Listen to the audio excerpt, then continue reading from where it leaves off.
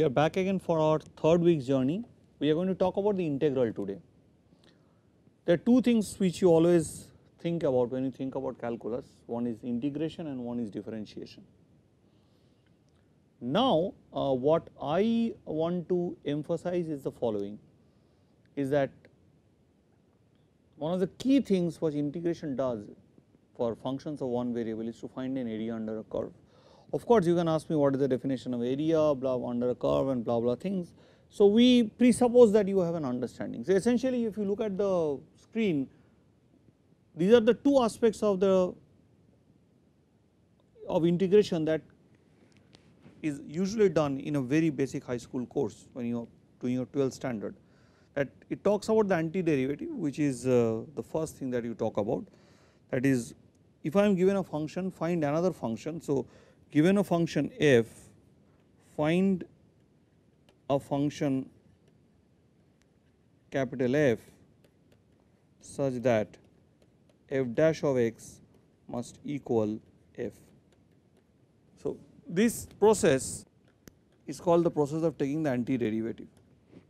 Now, let me look into something very carefully. That is, this process is slightly not so trivial. One might think that I can give me any function, I will find its antiderivative.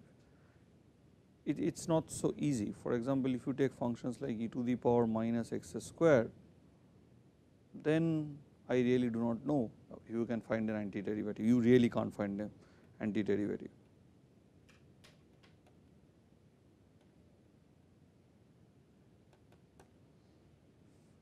But you should also simultaneously understand the following, that if I can find the antiderivative, the integral does a fundamental job.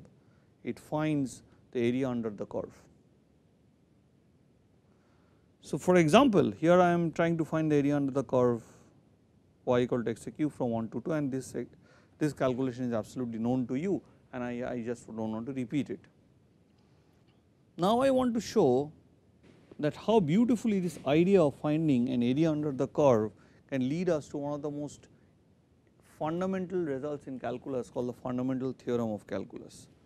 So, how do I look at an area under a curve? Suppose I have a curve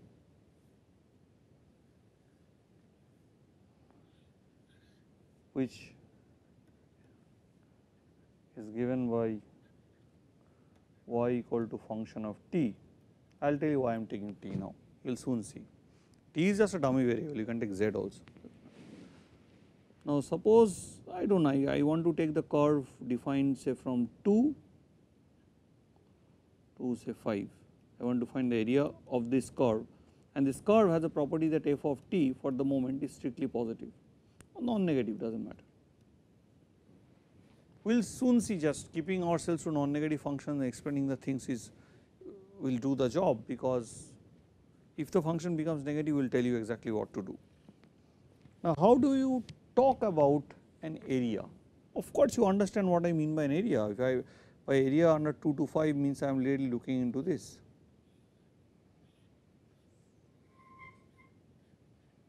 But here we are in the domain of analysis of calculus, and hence the first question is, can we think of area as a function? We will talk about indefinite integrals also. Some people thinking, okay, why are you coming to definite integrals, why not indefinite integrals, but we will talk about them. But let us first look at this picture, that how do I start finding the area. So, how do I first find the area? So, I will define what is called an area function.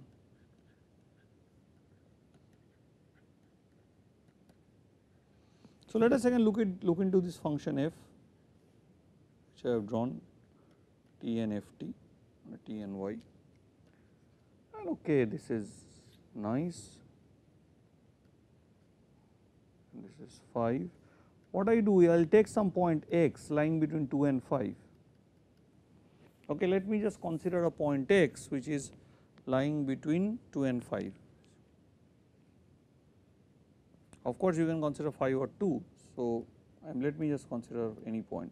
For the moment, consider an x which is neither 2 or nor 5, and then let us look at the area from 2 to x. is this. Now, if I slightly change my x, I keep bring it here say x dash, then I have a different area. So, you have added some bit more of mass to this new area. So, what happens that, so if at x dash and x, let A is the area function which gives you the value of the area from 2 to x. So, A x dash is this. Of course, you can see that A of x dash is strictly bigger than A x. So, now if I am trying to find an area by using my function data, the interesting question is, and by integrating the function f, the interesting question is, if I can think out such a function A x, does A x have a derivative? Is A x a continuous function? Of course, by looking at the picture you can immediately make a immediate guess that A of x would be a continuous function, because if I move from 2 to 5 in a continuous fashion, my area also changes in a continuous fashion. If I move a very little bit from x, if I make x plus delta, the area also changes by that little amount. So, it is question is pertinent that can I find the derivative of the area function, and what is that derivative? If that derivative is f, then I can, so A is the antiderivative of f, and so by integrating f we can actually find the area. Okay. So, what I mean by the derivative of the area function? Okay, you can ask me more questions whether it exists, etc., etc. Let me see how to handle it.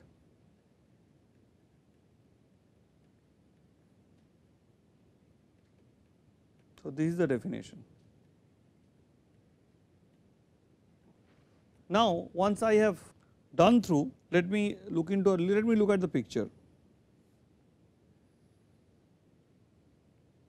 So, I want to know what is the area Ax plus h minus x. So, I have this function, I am just doing it with 2 to 5, but you need not bother much,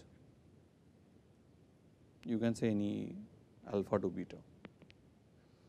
So, let me come here x, and then I could go back or go forward, does not matter, just I am taking x plus h, just taking h positive for this moment, you could take negative.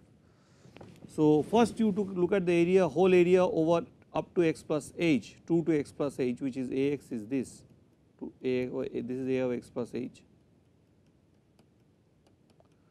So, this block, this is denoting A of x plus h, and now this block is denoting A of x.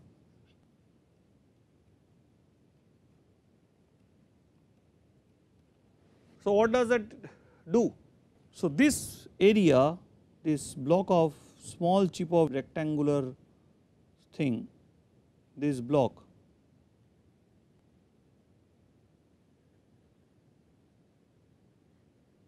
okay, it does not look like exactly a rectangle or some curve, but okay, because if h is very small we can consider it to be a rectangle just by using our Taylor expansion idea that when h is very small, then it almost becomes a tangent. So, we can approximate it to be a rectangle. Approximation is also one of the sole or the key ideas in mathematics. Now, so this shaded area, this black area is this is your A of x plus h minus A of x. So, this thing is your A of x plus h minus Ax. But how do you compute that rectangle? That is the question. Okay, I assume that there is hardly much difference between x plus h or x minus x or x plus h. So, let me take the area is nothing but the base h, the breadth, and the height I just take it to be fx. The difference between f of x plus h and f of x is very less. So, this area which is this A of x plus h minus Ax is nothing but h into f of x, because I am telling the difference is so less that I need not bother. So, A dash x is now limit h tends to 0 h of f x by h, and that is not limit f x h tends to 0. Of course, there is no h here, no h dependence, so it is f x. You can say that, oh, I am not happy with what you are telling. Why did you take your f x to be the length of the game, length of this rectangular type of thing that you are talking about? I can take a to be this to be x plus h. I said okay, does not matter. So, it will be now h into x plus h. So, if you want to take that length, so you want to take, so I took the left hand side as the length, you can take the right hand y coordinate as the length. So, then also we have, so now this will be the length f of x. So, this was your f x, so this was your f of x and this was your f of x plus h, this length. So, I have now limit h tends to 0 f of x plus h, but if f is a continuous function, you can always, when you have a continuous function, you can always pull in the limit inside. This is one of the key features about a continuous function which I have spoken about when we spoke about continuous function, and when you put h 0 here, so that the x plus h, the limit of x plus h when h tends to 0 is 0, you have this is nothing but f of x. So, whatever you do, you show that once you want to compute the integral from 2 to x, then your antiderivative is f x. So, Leibniz gave this formal symbolism to it of the area function. So, I can take it from any a. So, it can be 2. So, 2 could be a and b could be 5 could be b.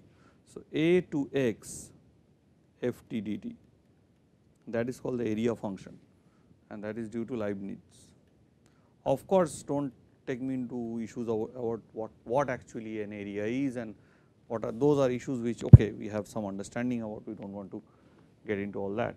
Now, you can ask me one important question. Now, you okay a dash x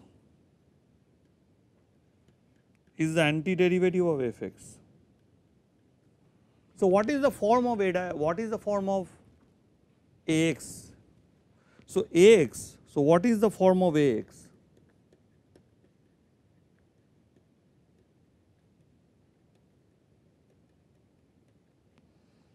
In general, a x would be of the form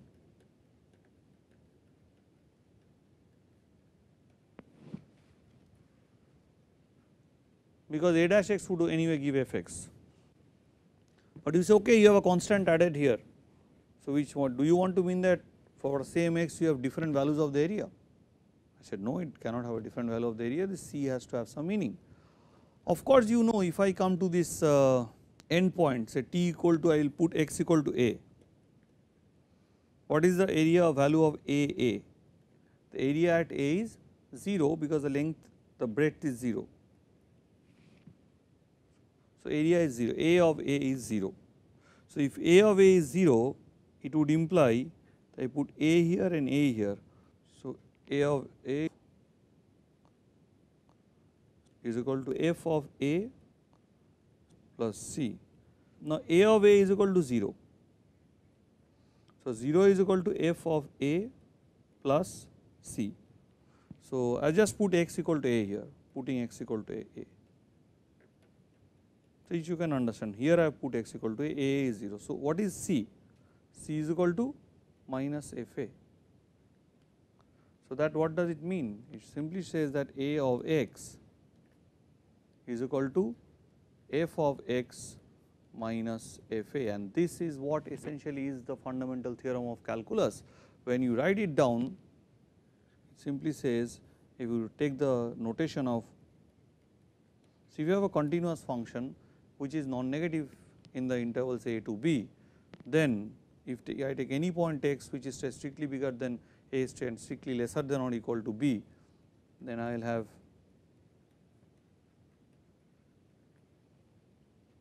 and of course, you can write a to b f t dt is equal to FB minus FA, and what we have reached is, though you can ask there might be some issues about rigor, but what we have reached is called the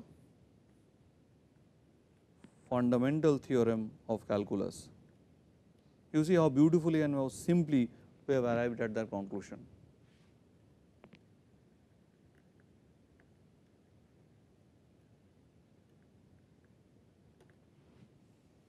Now, what about if I take negative function which also takes negative value, like y equal to sin x?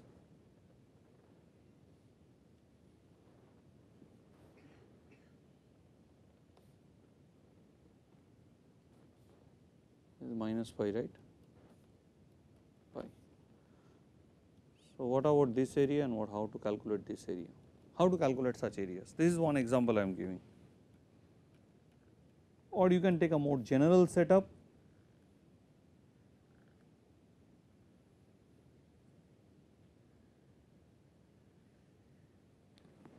So, now you know when the function values are becoming negative,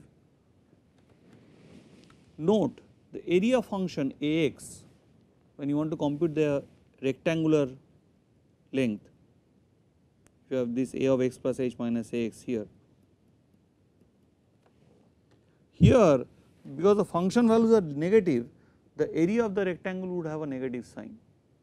So, basically you calculate the area of this curve, the area under this part, and you calculate the area under the non-negative part and you subtract them. So, you find the take the area A1 and make this area A2.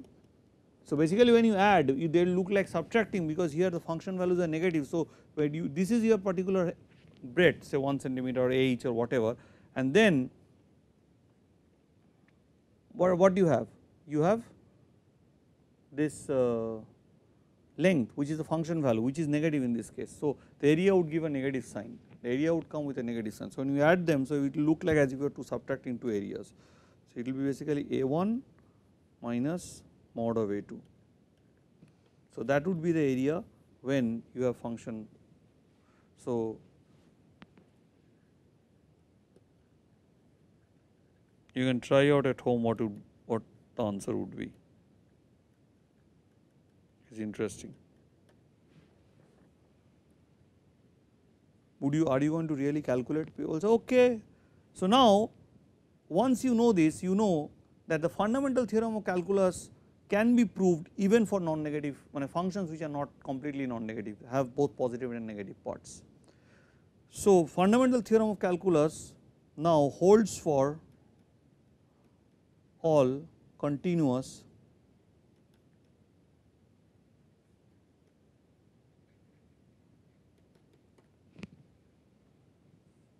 now. Are you going to work this out and say okay, the derivative of sin x is minus cos x, and then you put pi and minus pi?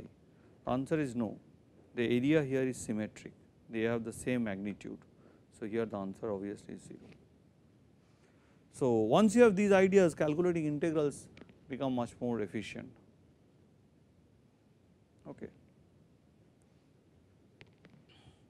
Now, with this idea about the fundamental theorem of calculus, we would like to end our conversation, but we would also state this very important fact: if f dash x is equal to g dash x, that is f and g are two differential functions. If their derivatives are same, then they only differ by a constant, then f x must be equal to g x plus c. So, if their derivatives are equal at every point, then the only thing they differ by is a constant. This is something which you have to remember. So, with this we will finish today's discussion, and then tomorrow we are going to talk about some interesting ways of calculating indefinite integral. We are going to talk and also look at definite integrals, and we will talk about how to we will give a list of some interesting integrals and all those things. That we will do tomorrow. You will see that that's just quite fun. So, you see how simply we have come to one of the most important results of calculus. You can ask me whether there was a rigor etc., with the calculation of A of x plus h. It was not that bad as rigor goes, but it is all right, but truly one needed what is called the mean value theorem for integrals, which I am not going to give you in the course. I would like you to figure out what is called the mean value theorem or MVT for integrals of continuous functions, MVT of integrals. Look at the web, and then using that, can you really give a rigorous proof to the fundamental theorem of calculus? We gave a proof which is not bad, not very non-rigorous, gives you a fairly good geometric and intuitive idea and brings you right up to the result. Thank you very much. Thank you for your patience.